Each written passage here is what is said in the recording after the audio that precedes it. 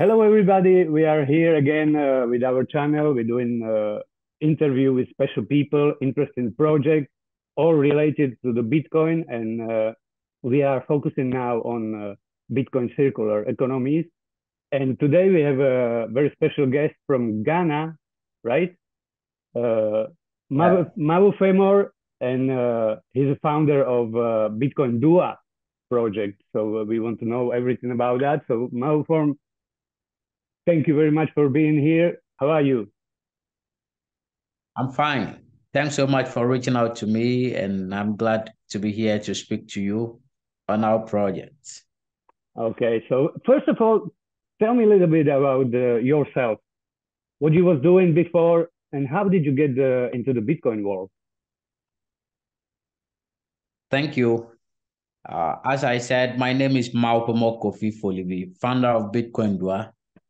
And before then, I'm actually a social entrepreneur, and I was running an organization called Talent and Foundation. In short, we call it TAHUF, where in my community, Uh, I was looking at developing new young talents in all fields.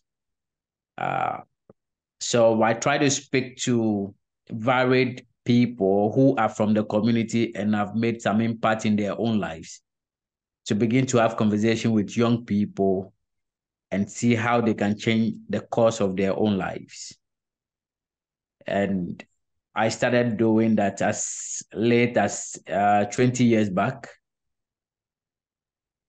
Then after that, I began to engage schools, authority like the government, to see how I can take such program into the various schools and begin to change mindset from basic schools to the senior high schools before the young people enter the world to begin to set uh, a good life for themselves. Mm. Out of that, I was able to like also come out with some social programs, which we've been doing coding with students and young people for them to pick up a career on their own. And all this I do with from my own pocket with no support. So I would say in 2020, 2022, when we had the first Bitcoin African conference, we had it and a friend invited me over. I went. And after the whole conference, I realized there was something special about it. So I was also spotted. I spoke with Herman Viva of Bitcoin Economies. Yeah, sure. I told him of what I do, and I said I believe I could do something with Bitcoin as well. So uh, he gave me some tasks to do when I get back to my community. I came, I did it, and I sent him video. Then he sent me some sats. I began to like move around it. Then I realized receiving sats, it's not something that you cannot use within your community. You can use it because it's money. So that makes me to like develop interest in it that I'm not coming to deal with something abstract, but something that the whole community could engage in. Looking at my own level of engagement with the community already. Then you also get to send me someone who could teach me more on the Bitcoin. That's Bitcoin Cowries Kumi. He Oh, came yeah. to like actually he came to take me through some few things. And out of that, I began to understand the concept well. And now, because of the support from the Bitcoin world, I am now drifting almost all my activities to the Bitcoin in order to be able to drive the circular economy well enough that people can actually grab the concept from all the activities that we used to do. Oh, that's So great. that's the basis of. So, and what was your motivation to create this project? Yeah, my motivation is I have been working hard to get enough resources to actually impact lives. And out of that, I was not able to actually get the kind of support that could make me do such a thing. And coming in contact with Bitcoin and the freedom it presents and the support to the users and people that accept it, want to adopt it and use, makes me to say, okay, fine. I think this could actually makes me have all my dreams to come to pass, and also makes the Bitcoin big, because already the people need help, the people need support. And if you are only doing it from your own resources, which is not enough, Mhm. and now getting a whole cloud of community where you could get support from all angles to actually help the community develop, I find it to be something good. And that becomes my driving goal to actually delve deep into the Bitcoin. That's fantastic. So tell me a little bit about the Bitcoin Dua. What is the name? What does that mean? Dua actually means community. Oh, right. So So Bitcoin community. okay. And what is your purpose? What are you trying to achieve with your project? Well, because I already have an integrity in my community, uh, I feel turning the whole community into a Bitcoin community could actually make the Bitcoin acceptable than any other thing. So that brings about the name Bitcoin Dua. And so far, so good. Just within a year or for a year, the impact has been great because of the support that I've received from the Bitcoin Beach, Bitcoin Legacy, and Spend Space, and some other individuals. It's been great, and the community is just gearing up for this year to benefit more. And so far, so good. I think it's interesting that in my community here in Agbosme, we have every 4 days is a market day. And with the support from Bitcoin Africa Fund, from Bitcoin Beach, we have a traditional market that have been there for over, I think, almost 80 years or more. And we have a hand woven cloth market that drives the whole economy of the town. Last 3 days, I decided to get into that space to run a test on how Bitcoin could be used in the market there, because we have visitors who come from other African countries to buy stuffs, to buy the clothes, hand-woven clothes from the community. So I have an agent that I got close to. I said, okay, look, today we are going to buy all cloth in Bitcoin from your end.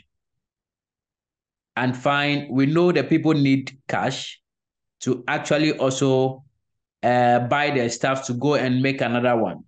Hmm. So what we do is we provide a stand where the people can actually exchange their Bitcoin for a fiat. Of course, if you want people to use things that they are not used to, they should see the relevance of that thing in the community, how they can use it without stress. So if they know that receiving Bitcoin, they can use it to either buy from someone or even exchange it for fiat, that whosoever is not accepting Bitcoin can at least take the fiat. Whosoever is also accepting Bitcoin, they can as well go and buy with a Bitcoin. I think it was great a test we did last, and they were so thrilled with it. And knowing, well, you receiving the Bitcoin, you can as well use it in other with other merchants and also exchange it for whatsoever you want to use fiat for.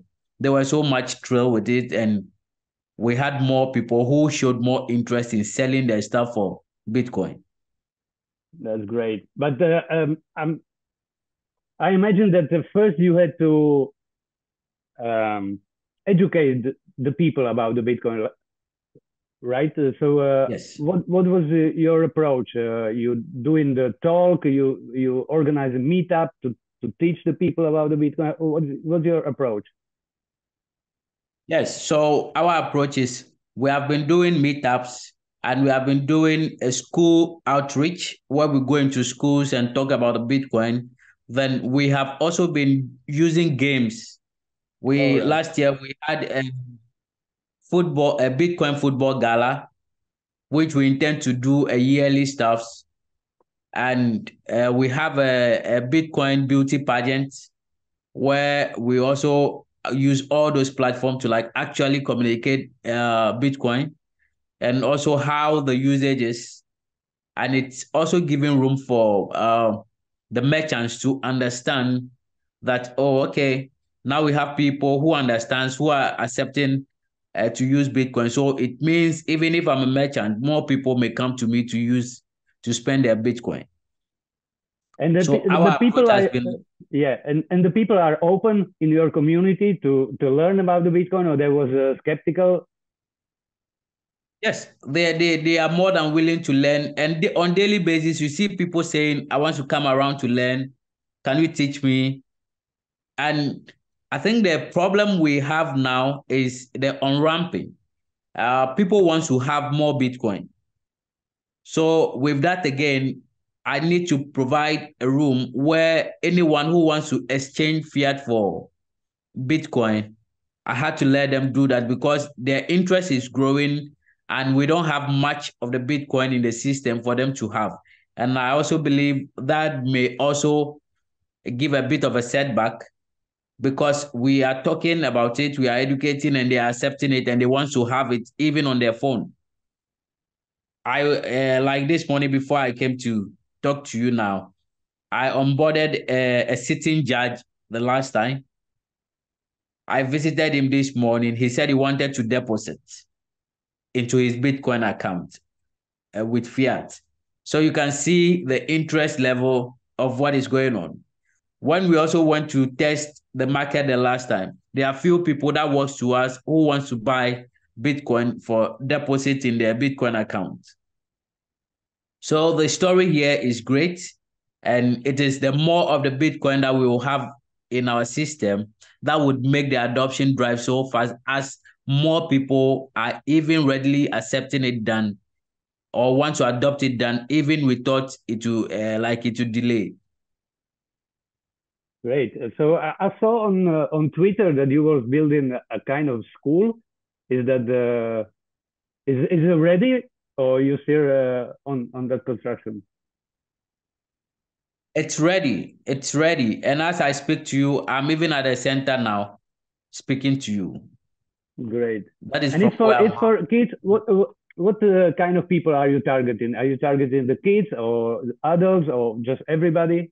Because we saw in other community that the easiest way was targeting the kids, and then kids, because they happy to learn, and then they bring the parents into the space. Is that so in your community too?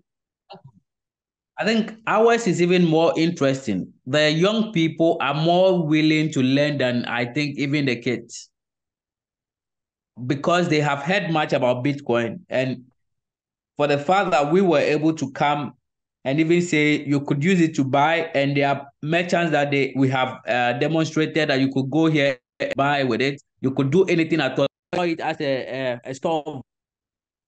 So we are closer to Togo. We live closer to we share a border with Togo. So it is easy to also hold Bitcoin on a BitNob. You get to Togo. Once you have internet, you can spend it there. Really making everyone think Please, really a tool that could be. can you please repeat that, because we have a small interruption. Yeah. So I was trying to say we share border with Togo, and you could use BitNob to actually even hold Bitcoin and spend in Togo once you have an internet in Togo. And you could do that with in Benin, you could do that with in Nigeria. And another critical case with Bitcoin crossing borders is Nigeria currently, you can't do any transaction through the bank outside the country. But Okay. with Bitcoin, it crosses the border without even stress. So it's making the young people around to develop more interest in the Bitcoin than the approach that we thought we would be taking by using the kids to actually get into it.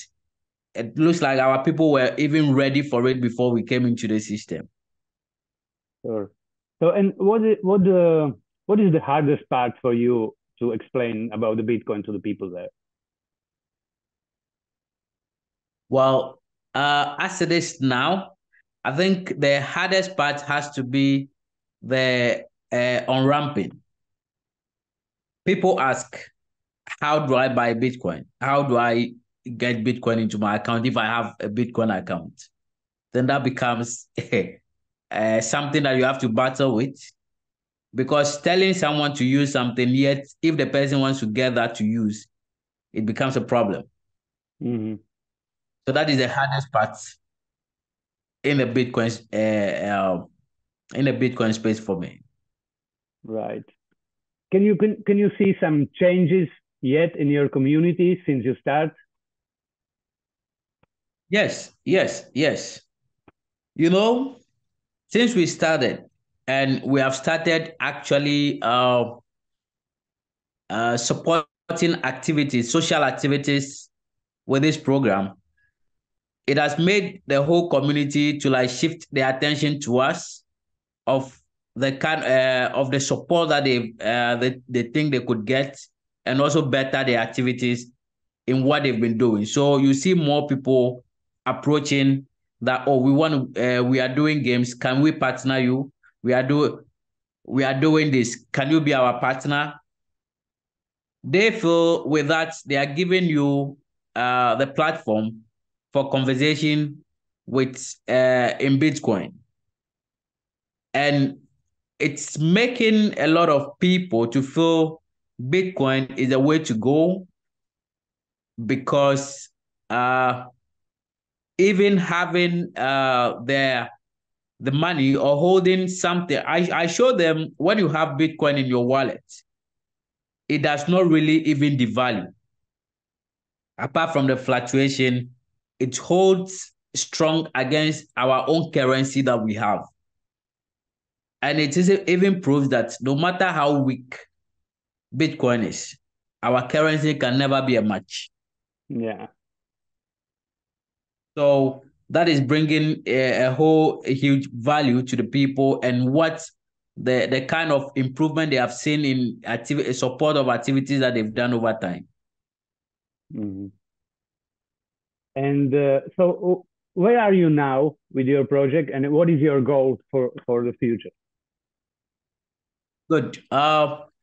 We are almost halfway done the project, so it is only now we want to like have furnitures within the space, which we are unable to do now, but all fittings works are done.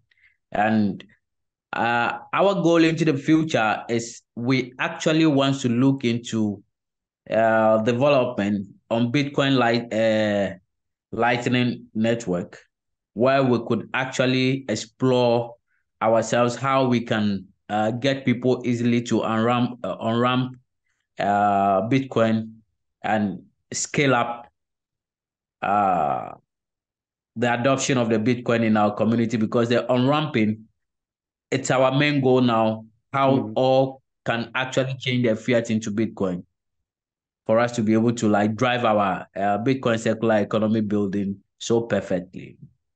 So I think maybe the other community can help with that. I mean, Bitcoin Beach, Bitcoin Ekasi, all those projects maybe can help with this on-ramp problem, right? So okay, what is your? Yeah.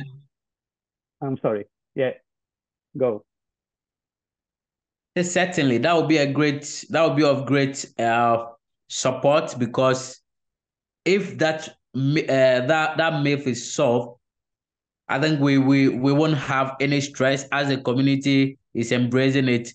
We are actually speeding up with education, making sure it reach each and everyone, and people can easily just make it a way of life for them to live Bitcoin. Okay, and the educational program that you use in is your own? You develop your own, or you using the some of those that we know already, like Bitcoin, My First Bitcoin, or the program from Bitcoin Beach?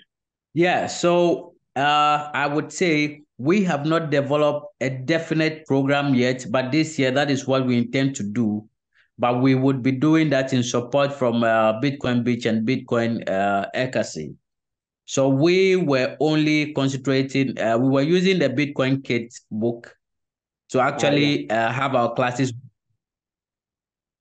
So, but running a full program, I think for now, we are not, or I would say I'm not that much of a pro Bitcoin person entirely now to say I can actually roll up a program. So we need a support from that angle for a well-designed program for us to like run in before we look at ourselves putting up something entirely.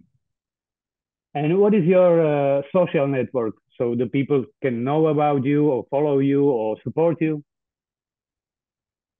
Yeah. So we are on Twitter. That is Bitcoin_Dua.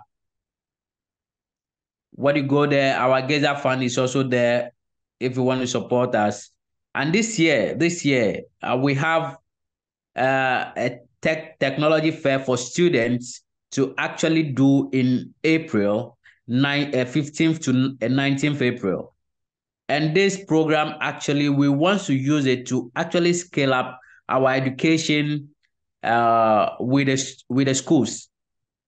Before, or yes, we had this tech fair in 2019 and 2020, and we had a number of over 2,500 in attendance.